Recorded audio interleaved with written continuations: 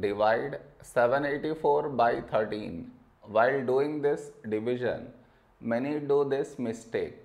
What is the mistake that they do? I will let you know. But before that, we should frame it in this way. 784 and 13 here. This is your step 1. Next. Here we have 7 and here 13. 7 is smaller than 13. So we should take two numbers 78. When do we get 78 in 13 table? 13, 6, 78. Now we should subtract 78 minus 78, 0. After this, bring down the beside number. So 4 down. After this step, the mistake happens, and the mistake is this. Here we have 4 and here 13. 4 is smaller than 13. So what many do is, they directly put dot, take 0, which is wrong.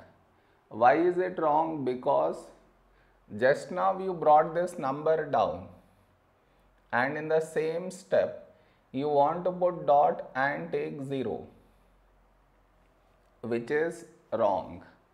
I repeat, bring down the number and also put dot, take 0. Bring the number down and put dot, take 0. Both at the same step you should not do. Instead, what you should think of doing is, which number should we take here? If I take 1, we will get 13. But 13 is larger than 4. So what we should do is, we should take 0. So 13 into 0, 0. Now we should subtract 4 minus 0, 4. Over here, we did not bring any number down. And 4 is smaller than 13. So now we can put dot and take 0. So 40.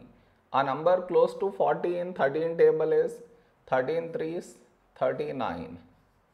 Now we should subtract. We get 1. You continue the division. I am not doing that. Did you understand where does the mistake happens? You should not do that mistake.